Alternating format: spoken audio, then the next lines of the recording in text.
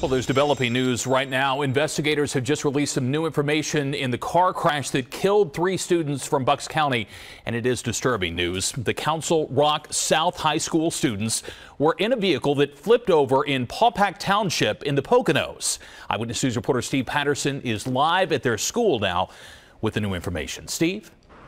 And Chris, that information comes to us late this afternoon. It's from the Wayne County District Attorney, who says that the driver of that vehicle, a 15-year-old girl. There is no doubt that this is a tragedy, and that's what students are focused on today. But as we're learning, it is also an investigation, and one now with criminal implications.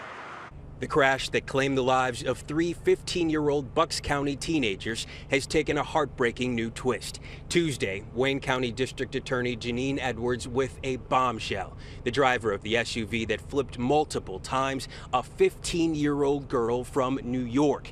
The statement released this afternoon says the 2001 Suburban was owned by the girl's father, who also owned a home at a development near Paupack Township.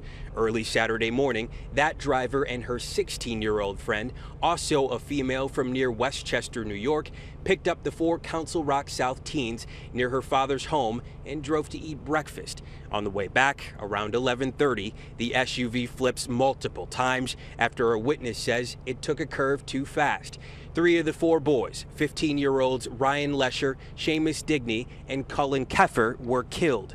A 4th passenger, also from Council Rock South, was injured. I was very upset when it happened. I was shocked, like everyone else. Tuesday, students continued to react on the first day of school for Council Rock South freshmen and the last day before summer break officially ends. The teachers, you could tell like it was on their minds, but they were holding it together for the freshmen. All at once now, a community mourns, teenagers return to school with a dark cloud, and criminal charges may change the lives of yet another family.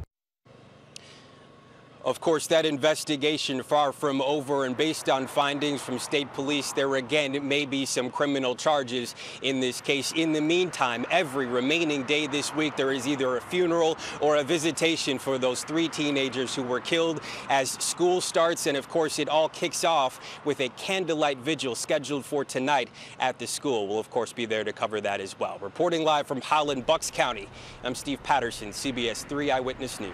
All right, Steve, thank you.